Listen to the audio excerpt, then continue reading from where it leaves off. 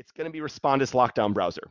So for those of you that don't know what it is, just a really quick overview, Respondus LockDown Browser is an assessment security product that when you opt to use it, it will quote unquote lock down the student's interface on their computer.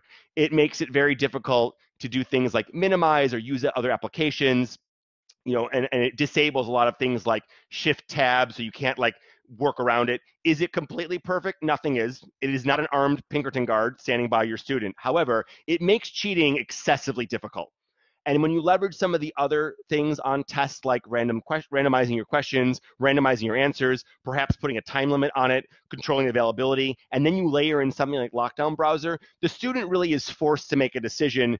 Do I spend my time figuring out how to bypass the cheating prevention, or do I just take the test? And that's kind of what we, you know, any assessment security often comes down to that, but it is it's a great tool to help layer on another level of assessment security.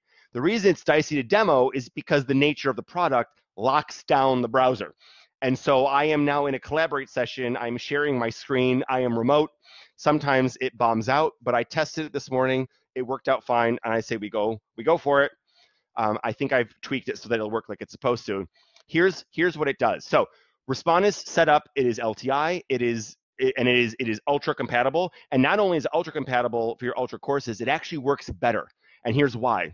In original view courses, if you want to use Respondus LockDown Browser on your Blackboard assessments, the student has to open their local Respondus LockDown Browser application on their local PC and then navigate to Blackboard that way and find your test and then take it. It works fine, but it's a weird workflow because that's not what students would do. They would normally just log into Blackboard, find your test, and take it. But it won't let them if it's got Lockdown Browser. They have to go open up Lockdown Browser and go get there. Again, it's been that way for years. It works great. In Ultra, it's one step better. They can just go to the test in your Ultra course, and when they click on it, the Respondus LockDown Browser just automatically loads, which is quite nice. So let's take a look at what that looks like. For this, I am going to need to share my whole screen, and I have a gigantic monitor, so it might look a little small on your end. I apologize, but I think it'll get the point across. The first part I'm going to do before I do all that is just show you what it looks like. So I've got this Unit 1 test here, and you can see here I've labeled it as Respondus LockDown Browser. What does that mean? So let me look at this test. This is a built-in standard Blackboard test. I used it using the built-in Blackboard tools. There's nothing fancy about the test itself. But this server has Respondus LockDown Browser set up with their LTI integration and their test proctoring tool that's on the back end, and it's Ultra compatible. And so what that means is under assessment security, I'm able to choose that I want Respondus LockDown Browser enabled. This is an instructor choice. When I click it, I get to see the Respondus LockDown Browser kind of control panel.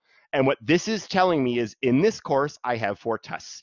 And only one of these tests actually has Respondus LockDown Browser enabled, and that is the Unit 1 test. So that's just kind of letting you know what's here. And this, again, all being driven by the Respondus LockDown Browser integration. So that's fine. This is done on the instructor side. On the student side, I'm going to go into this course, and you can see I've got my Unit 1 test in my Unit 1 cell folder. It's right there.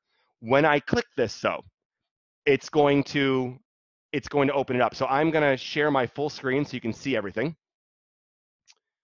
One second here.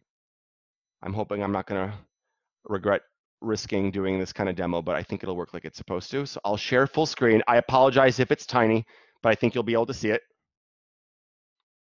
Yes, Lockdown Browser it's designed to work specifically with tests built in Blackboard. That's what it's for. It is only a proctoring tool. It's assessment security tool for tests that are built using Blackboard. So what happens here? Here is the student experience. When I click the Unit 1 test and go to View Assessment, because this is a lockdown, notice what happens.